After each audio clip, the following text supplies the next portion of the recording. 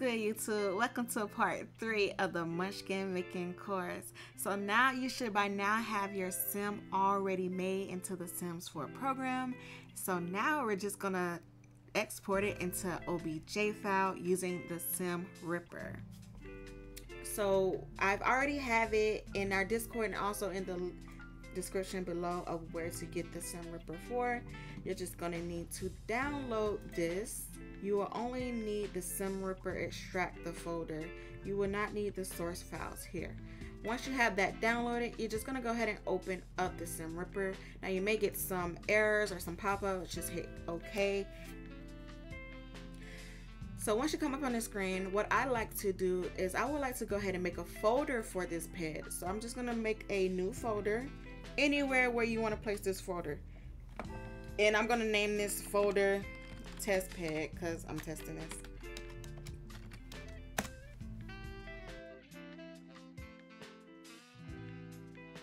And this is where I will place all the files for the ped that I'm currently doing. So I will go back into the SimRipper. Once you're into the SimRipper, you're gonna hit select up here.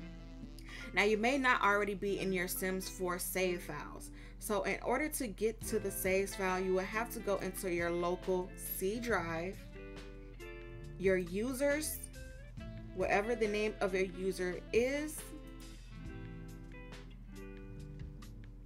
documents.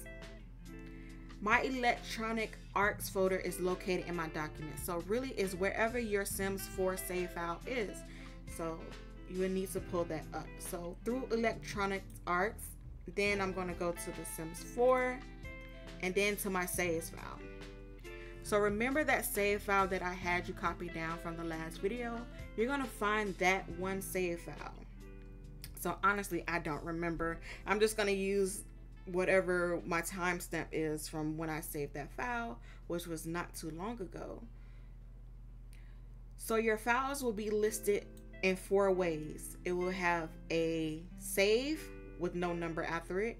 It will have a save 0, save 1. Sometimes it'll have a save 3, which I don't see. But all of them are all the same. But I normally just hit the first save file that I have. So I'm just gonna open that save file. And you will come upon all these people that are in that game, that saved game.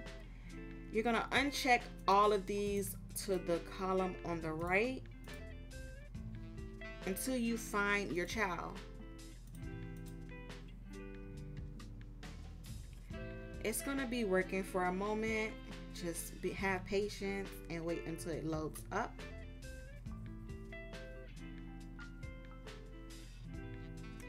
So here is my save ped that I had made in the Sims 4. Now what you want to do, it should already be set to these things, but you want to double check that it is currently on single mesh in texture. Depending on what outfit you are doing, I normally keep it at everyday because that will be the first outfit that I make. Unless I am doing a whole closet for the same ped, I'm just going to choose a different one. So all of these should already be set. You don't have to touch anything from off of here. So the next thing you will have to do is press the save as OBJ.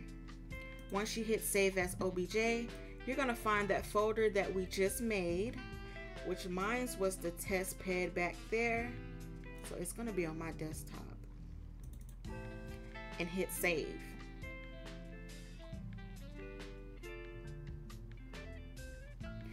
And that's all you need with this program. We just made our Sims 4 character into an OBJ file. That way we can place into the Autodesk 3D Max.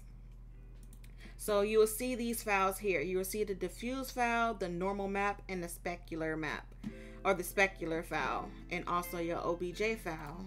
All right, let me change. I don't like how it looks. Large icons. So it's gonna look something like this. So your next step is to switch out the normal map and a specular map with the files that I will be giving you guys. So the materials I will be providing is the texture zip, and that's what you would need for this part of the video. The texture zip would include the base texture, which is the head div, the normal, and the spec. So I will be providing that in the description below, and also you can find it on my Discord in the material section. So you will definitely have that file located there. Okay, next you will be replacing out the normal map file and a specular file with the texture files that I have already provided for you. So you're just going to delete these two, take these two from the texture folder, copy and paste them in there.